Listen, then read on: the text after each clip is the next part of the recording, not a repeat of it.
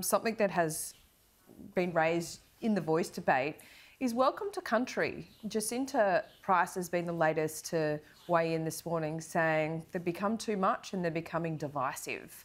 What do you think? I think there's a place for it on special occasions, but I think it's probably gone a little too far, and it's overuse, and I think that can then you lose its currency.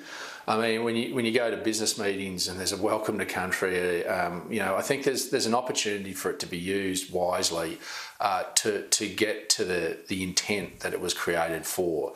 But when it's overused, it loses its currency, and I think that's where the conversation needs to be. But I think that's one that we can maturely have as a nation down the track. But I think the biggest question that Australians face is the referendum that they'll be asked to vote on in the next couple of months. I think that's the main game that people need to be focused on, because changing your constitution is a lot more significant than a ceremonial start to an event.